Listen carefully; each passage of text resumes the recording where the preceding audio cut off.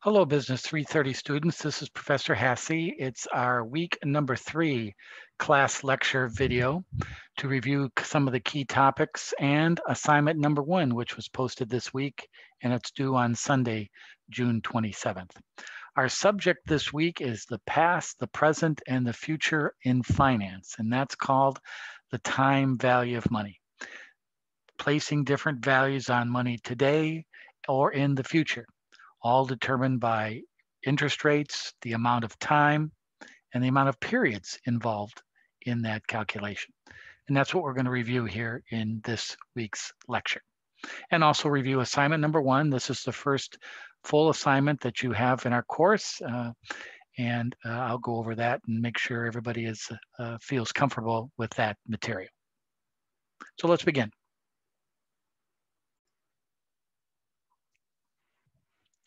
Last week, our subject was financial statements and analysis, and that's another key component in finance is to understand what's going on within your company, within the industry or the market you represent in your business, and what's going on with your competitors. And we took a look at the big 3 financial statements, the excuse me, the income statement, the balance sheet, and the cash flow statement. And there's a question on this week's assignment that has to do with this information. So make sure you take a look at this review file from last week to refresh your memories. And remember, the financial statements tell us, in the case of the balance sheet, the financial position on a given date of a company. The income statement tells us the profitability of the company for a given period of time, revenues minus expenses.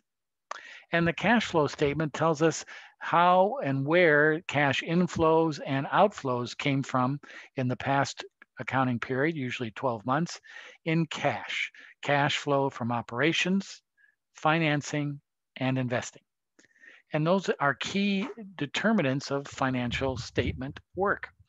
Then we looked at chapter 4, which is financial statement analysis, taking the financial statements and looking at prior years for trends, looking at competitors, looking at the industry average and see how we do compared to other companies. And we looked at the current ratio, the debt ratio, the profit margin on sales, the return on total assets, the price earnings ratio, earnings per share, and average collection period. These are all indicators of liquidity, debt management, profitability, market value, and efficiency. So these are all key components to financial analysis. Now, this week, we move to chapter 5. As I said earlier, it's the time value of money. How to value money? We know where our numbers are. We know that the balance sheet tells us that assets equals liabilities and equity. Equity is made up of stock and retained earnings. But also we have to determine what is the current value of our assets, liabilities, and equity in the market. What's the present value versus the future value? Investors are going to invest in our company if we have potential for increasing the future value of assets over time, much higher than the present value. That means the company's valuation will go up, and that means we'll be making money. But that doesn't always happen. So for the in corporate finance, you need to understand the definitions of future values, present value, cash flow values, amortization values, and these are all highlighted here in this tab in our in-class review, which are the highlights of chapter 5.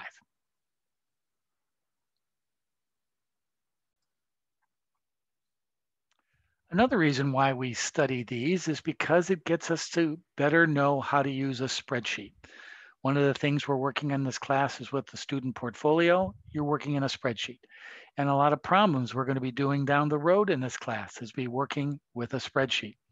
So being familiar with calculations and formulas in a spreadsheet is a key component to your business administration degree. You're going to be using spreadsheets in many of your classes. So getting to understand how to do this is very important. For example, one of the concepts of the time value of money is future value. What's the future value of money? Well, let's say I have $100 today, and I want to invest that for 10 years at 8%.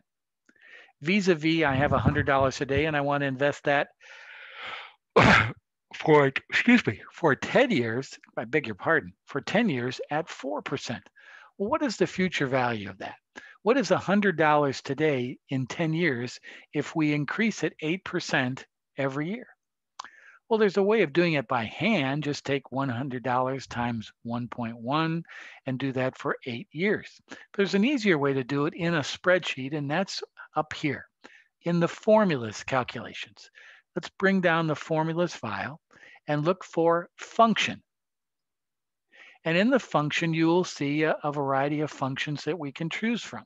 We will go to the financial function, since this is a finance class, and we will look for the future value function. It's called FV, future value. There it is right there. If we click on that function, we now can calculate $100 over 10 years at 8%. So if I click on OK, up comes the future value function box, and we can do this. What is our interest rate? Well, it's 8%. The number of periods in 10 years, that's 10 years. There's no payment. This is not a payment process where the present value is, what do we have today? I'm going to put in minus $100. That's $100. I hit OK. Oops, did the wrong one there, excuse me. I put that in for 100 periods. It's 10 periods, and there we go.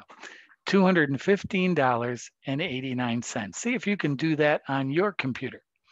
Taking the $10 to the interest rate of 8% for 10 periods at a present value of minus 100. And here's why I put minus 100. That's like the disbursement of money. If I put in just positive 100, my answer would be negative 215.89, which is fine. I mean, 215.89 is what we want. But sometimes students get a little bit freaked out by saying, I'm losing money, I'm losing $215.89. No, you're not, because you didn't put in minus 100. So if I go back and put in the minus, it turns into a positive. Let's do this calculation for 20 years. Let's say we're going to hold it on to longer at 8%. Function, financial, future value. There it is right there. Now the rate is 8% still, but the number of periods is 20 years. The present value still is minus $100. And notice it now becomes $466.10. That's the future value of $100 today, increasing by 8% a year for 20 years, $466.10. Now let's say, and this is more closer to today's times, let's say the interest rate is only 4% on $100 for 10 years. Let's go back to our formula, function, financial, future value. Now the rate is 4%, just type in 4%. The number of periods is 10, no payment, but the present value is minus still 100, $148.02. Notice the interest rate is dramatically lower, thus the amount we receive in the future is less. Let's do that for 20 years just for the sake of practicing. Why don't you try to do that if you can? Financial, future value, 4%, 20 years, minus 100. $219.11. So see if you can do that in your own spreadsheet with those function formulas. It makes it a lot easier to calculate this out if you know how to use these formula functions. Well, that's the present value. That's looking at $100 today. What's its value going to be in the future based on the amount of time and the interest rate? Well, what does the present value mean? It's taking money in the future to determine the present value today. In other words, I know I have $215.89 in the future at 8%. If I discount that $215.89 back at 8%, I should get $100. That's what I started out with. That's the present value of that amount. And many times we have amounts in the future. What is it? What is its value today? Function, financial, present value. PV now is our function. Present value. There it is right there. Interest rate is 8%. And when it comes to present value, this interest rate is called the discount rate. The number of periods is 10. The future value now is that minus 215.89. That's the future value, and that's what this number is here. What is this present value discounted back at 8% for 10 years? It better be 100. And it is. That's the present value of 215.89. In this case, we're going the other way. We're going back in time instead of ahead in time. Let's do it the 20-year one. Function, financial, present value.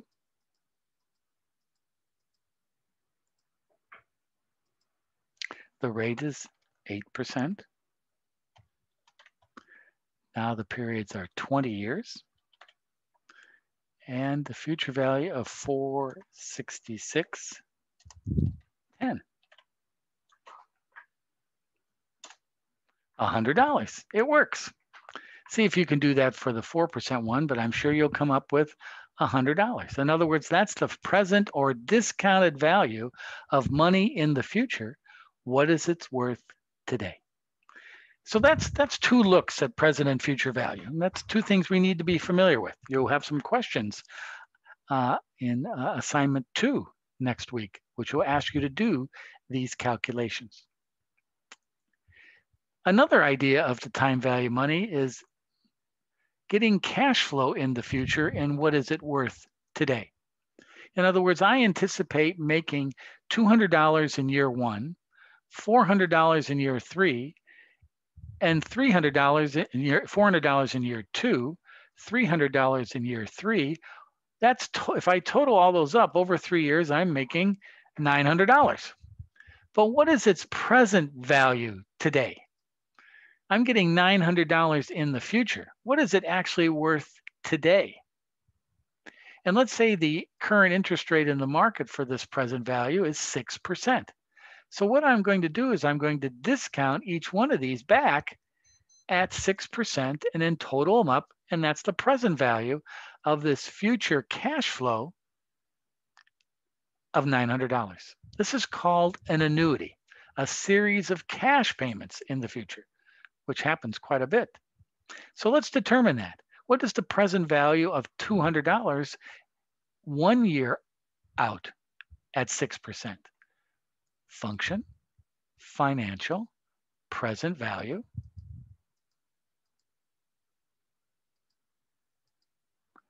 The interest rate in this problem is 6%. It's for 1 year, right? 1 period.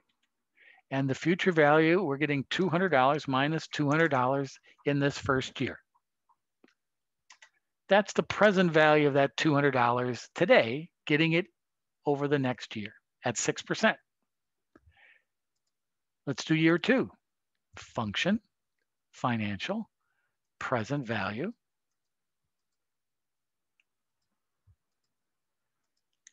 $6. 2 periods now, not 1, but 2 periods, and the future value is $400. We're getting this $400 in year 2 years ahead. Its present value, $356 at 6%. And finally, let's do the 3rd year of payment. Function, financial, present value, 6%.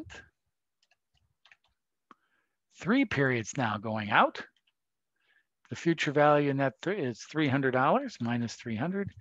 And there it is, $251.89. So the $900 we're getting in the next 3 years, discounted back at 6%, is $796.56. Okay, that's important to know because it tells us what this money is worth in today's dollars when I'm spending it to acquire that cash flow. Okay, let's say I'm spending $750 to generate this money. I'm spending $750 today. All right. Well, it's generating $900 in return over the next 3 years. So if I'm spending $750 today, all right, that means I'm going to be making a present value profit. Oops. All right. Should be a minus, shouldn't it? Let's make this dollar, make this math easier. We're going to be running into this later on. There we go.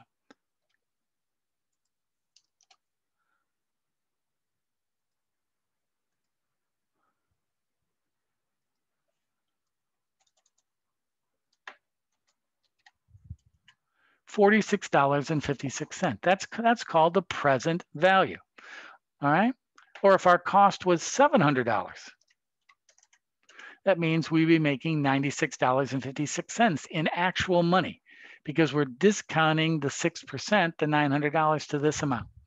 And we're going to be doing this a lot in chapters 9, 10, and 11 in our course, where we're looking at an investment, that's the $700,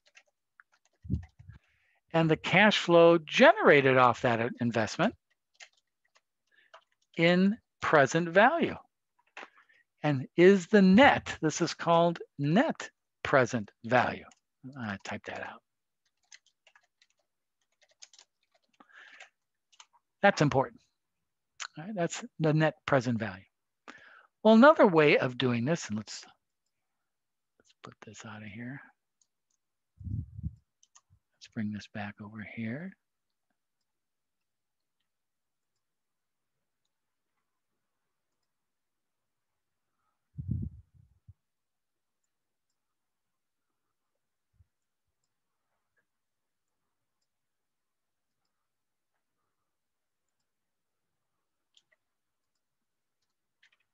There we go. Okay. Now there's another way we can do this. Remember here, we did it 1 year after another. It's to be a big pain. What happens if this project goes out 20 years or 10 years? That's a lot of calculations. 1 by 1 by 1, we're doing it for each period of time. Well, there's another way of calculating this in one function. Formulas, function, financial, and it's called NPV, net present value. There it is right there, NPV. So all we have to do here is type in the interest rate, which is 6%, and then under the values, we just have to paint where our values are. Notice here, I'm painting that. So it's putting in the formula D25 through 27, 200, 400, and 300. There it is right there under values. And I hit OK, and I still get $796.56, just like I did it here 1 year at a time. Know how long that took? Here in one formula, I can do that rather quickly. Let me show it to you one more time. Formula, function, financial, net present value. So we're combining all the 3 years into one formula. We'd have to type in the discount rate, or 6%. Then we go to the values and put in our values, hit OK, and we get 796. And that's how we get these numbers here still, the investment, and still we be 96.56 as the net present value answer. The difference between this is called discounted cash flow. We're discounting the cash flow at 6%, comparing it to the investment. This is an important topic that we're going to be using a lot of in this class, the present value of a series of cash flows. 2 ways of calculating it. 1 by 1 year, every year doing it, or using the NPV function and combining them all into one calculation. Either way, it still comes up with the same answer. Our last area of time value of money, and you do not have to worry about doing this calculation. That's why I put it all in here in one format. But you have to understand the definition of what this is. Up here, present value, future value, net present value calculations, you have to know how to do. You're going to be doing those. Here, it's just understanding the definition of what is called amortization. The definition of amortization is a series of equal payments over time to pay off a debt obligation. Anybody here ever borrow money for a car? That's an amortized loan. Anybody here ever buy a house? That's an amortized loan. Why? You're making a series of equal payments over time to pay off the debt. So in this example here, I am borrowing or buying a car that costs $40,000. I'm down paying $2,000, so I'm going to go and try to find financing at $38,000. So I go and my FICO score is 650. So they give me an interest rate of 3.5% on a 4-year car loan. It's about right. My FICO score is 6, might even be a little bit higher, but I'll go with the 3.5%. So the credit agency or the car loan agency or whoever is financing my car, might be a credit union, whatever, says, okay, Mr. Hassey, we'll lend you $38,000 for 4 years. And we're going to give you the annual interest rate of 3.5% for those 4 years. That means, Mr. Hassey, you're going to pay us $849.53 every month for 4 years. That's 48 months. You're going to pay $40,777.35 on a $38,000 loan. Wow. Well, that's not a bad idea. First of all, I need a car. Second of all, I don't have $38,000. I have $2,000, but I don't have $38,000. So why don't I borrow that money? Now I have a car. I can have fun. I can go to work. I can make money. And it's going to cost me a little bit more. But the convenience of spreading that out over a series of payments over many years is worth it. Welcome to financing. Companies do this. As you know, we do this all the time. So this concept is called amortization. And it's basically a time value of money spread out over, in this case, 4 years, 48 payments. And notice how I calculated the $849.53. I use what is called the PM. Again, you do not have to do this calculation, so don't worry about it. But I wanted to show you how it's done. You use the PMT function in financial. It's called the payment function. And you put in the number of periods. In this case, it's 4 years, monthly payments. That's 48 payments. And the interest rate per period. Well, it's a 3.5% loan per year. If I divide 3.5% by 12 months, it's 0.291%, or the decimal 0.00291 and so on. That's the interest rate per month. I put that into my present payment calculation with the principal being negative 38,000. I get $849.53. That's my monthly payment. That's how the bank calculates those loan payments. And then every month we're paying interest as part of the principal on the loan. So the balance times the interest rate per period gives us the interest rate for that period. The difference between the interest and the payment calculation's got to be the principal, how much we're paying down on the loan. That subtracted from the beginning balance gives us our balance at the end of the first payment. And this goes on and on. Again, we're always making consistent payments, but now we're only our balance is down to that. So we take that interest, more principal. Notice the interest payments decline, the principal payments increase as we go into time. And finally, when we get all down to month 48, we're still making $849.53 payments, but now we've paid off the loan and the car $38,000 of principal payments, $2,777.35 of interest payments. There's the total. And that's how that works. For a house, it would be over 20 years, even 30 years. This is how they calculate, and we use amortized loans, which for consumers like us and for companies who have very little collateral to put up for financing, monthly payments like this, where interest and principal are being paid every month on the outstanding obligation, is what happens in finance in an amortized loan. We'll look at non-amortized loans later, but non-amortized loans are loans where the company is large enough where they can get a loan and they only have to pay interest only during the course of the period and the principal at the end of the note being due. Sounds like a bond payment. We'll talk about those next week. So that's an amortized loans. Just know the definition of what that is. A series of equal payments over time where interest and principal are changing after every payment and paying off the balance. This is what Chapter 5 is all about. Know these key concepts: future, present value of cash flows, amortization in your review of Chapter 5, and we'll practice these next week in assignment number 2.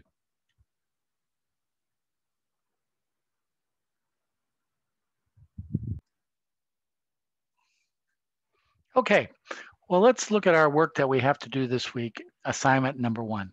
First of all, here's our Blackboard, and I hope you've been paying attention to this on a daily or weekly basis, hopefully daily. We have our Zoom and YouTube links. This is where I post the lecture video. There's last week's lecture video. There's week 1's lecture video. There's the link to our online course. All right, our online office hours on Tuesdays. We have the student discussion forum, which you put questions or concerns you have of the class, and also sign up for our professor meetings. Some of you still have not signed up. As of today, Wednesday, these students are still seeing me tomorrow, Thursday. If you have not seen me yet, make sure you see me rather soon, or it's a 0 for a grade. So clean that up if you have not already done that. Also, check your student portfolios. If you don't see a grade under your portfolio discussion, make sure you've cleaned up any errors that you might have had that I've asked you to fix. Do that so you can get a grade posted to that as well. Here's our week 3 file folder, time value of money. There's my introduction video right there. Our agenda, you just click on that and it gives us the agenda like you've seen before. Definitions of the chapter, a PowerPoint, a little video. Some review problems taken out of the chapter. Again, you do not have to do these. These are just practice if you want them with the solutions. And some further videos taken for the definition of what we just talked about, the time value of money, if you want to see them. And then we now have an assignment posted in the assignments and final examination file folder. It's assignment number 1. It's called the Introduction to Finance. I give you 2 files. They're both exactly the same. One is just a PDF version. One is a Word doc version. You can use either one. And what you need to do is find the answers and type them out either on the Word document or in the PDF document. And then resubmit the work back to me by next Sunday at midnight. You can do it in the Word file. You can do it in an Excel file, but I don't really think you need to do an Excel file for this week. In future weeks, you will, but there isn't hardly any Excel work in this file, so probably just do it on Word file. What you do not need to do is write the answers out on a piece of paper and take a picture of it and send me the GPG or the GIF file of your work. That will not be accepted. You have to put together a computer file and post the computer file, all right, by answering the questions. Do not send me a photocopy or a photo of your work on a piece of paper. No, no, no, no. That's not going to happen. If you do that, I'll just say, I'll send it back to you saying, you got to submit this in a computer file.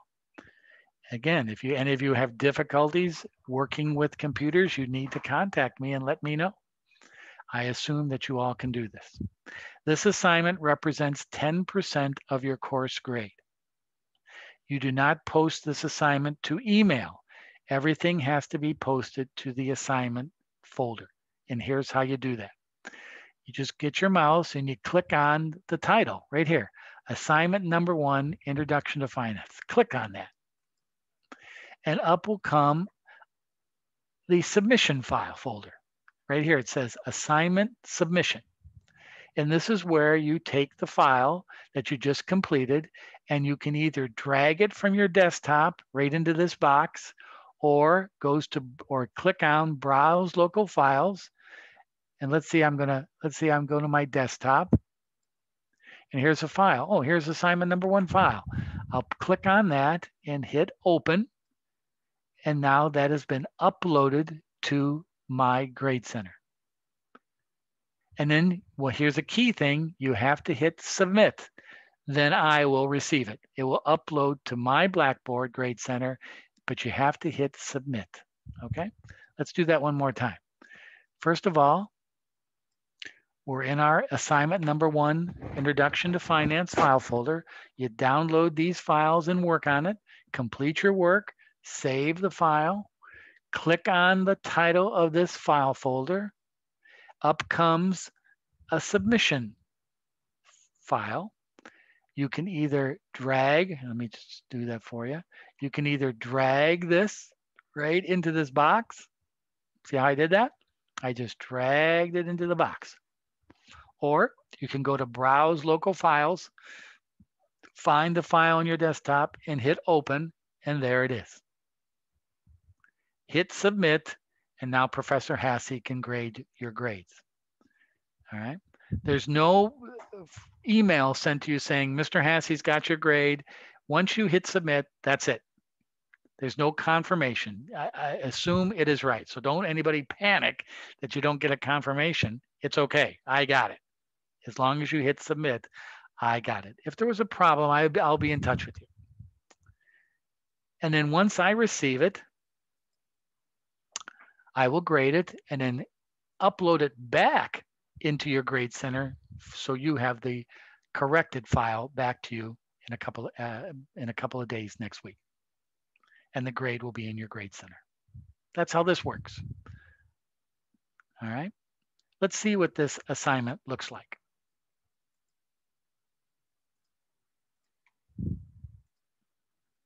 Here it is right here. Let me make this a little bigger. There you go. Assignment number 1, Business Finance Summer 2021. This is the PDF file, but the Word file is exactly the same, and you could just type in your answers underneath it, right here. It's a series of questions. I give you how much points each question is worth. This is all due Sunday at midnight. If you need extra time completing the assignment, you can submit it to me on Monday or Tuesday, but if you're going to do that, you have to let me know Sunday via email. Mr. Hasse, I need an extra day to post my work. Fine, that is okay. If you don't send me an email, then you're going to be locked out of the file at midnight and will not be able to post your work. If you send me an email, I'll be able to unlock the file so you can post your work after midnight. So it's a series of questions, and I give you the chapters that these questions are taken from. Some are answers, short answers. Some are multiple choice. Some are, here's a problem that has to do with financial statements. So I give you some information. You don't have to really put this in an Excel spreadsheet, but you can just type out, you're looking for 3 things: earnings before interest and taxes, net income, and cash flow from operation based on this information. Requires a little thinking. Here's another short answer question. Here's another short answer question. Here's another short answer question. But here's something different. Question number 10. What is earnings per share? Look it up. Give me the definition. What does it indicate to a firm and an investor?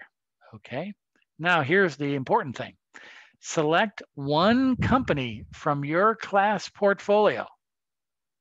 Don't forget to tell me which company you select, and find the earnings per share for the last 3 fiscal years for this company. So if you pick one company from your portfolio, not all of them, one, look up the company. You can go to the company's website. You can go to Google. You can go to Yahoo Finance.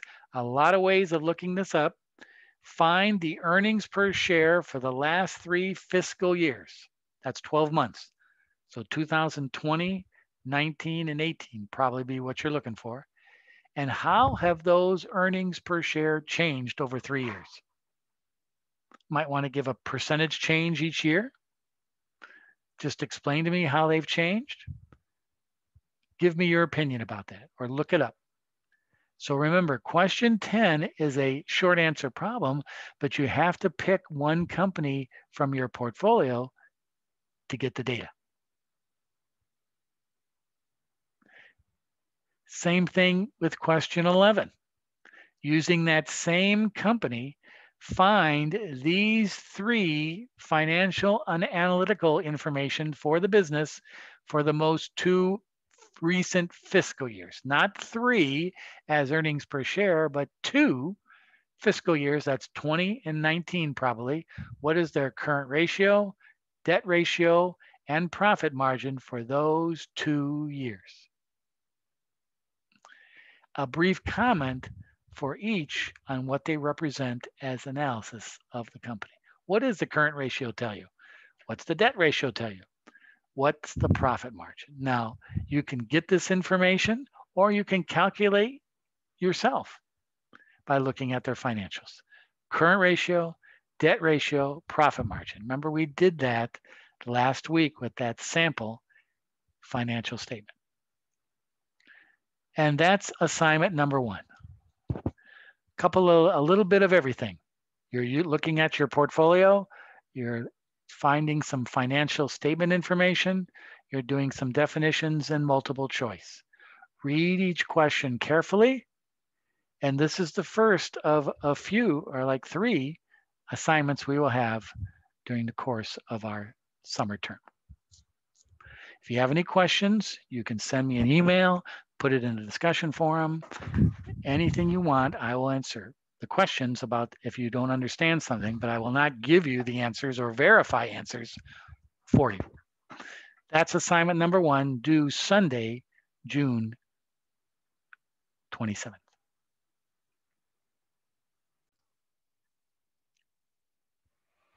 Okay, so that's our lecture video for this week, number 3.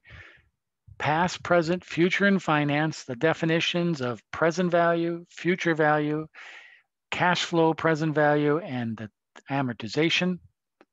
A look at assignment number 1, your first assignment work, and our discussions heading into the future. Next week, we're going to talk about Chapter 6, which is bonds, Chapter 7, which is stocks, and you're going to have no assignment next week, but another discussion post to do some work on your portfolios for next week.